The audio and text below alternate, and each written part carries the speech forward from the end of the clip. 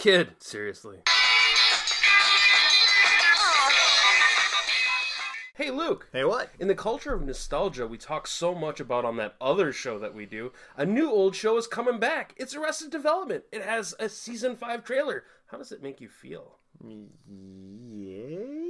I think. Yeah, I'm kind of in the same boat, but they spent half the trailer showing clips of previous seasons back when the show was good, so that made me happy at least.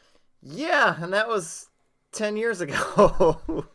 The time's passed. Just let good things die, man. You know, why do we gotta go back? I have a confession. What? I couldn't finish season 4. It's bad. Season 4 is bad. It's not a confession. I think the majority of people think it's bad, and that's why they recently re-edited them and re-released them to try and make them more coherent, and it's still bad. Oh. It's just a bad season. It's dour and unfunny. I know that the only good news is that they seem to have realized how bad season 4 was, so they're going to bring this back and hopefully hit the right notes, but I'd rather just rewatch seasons 1, 2, and 3. Hermano.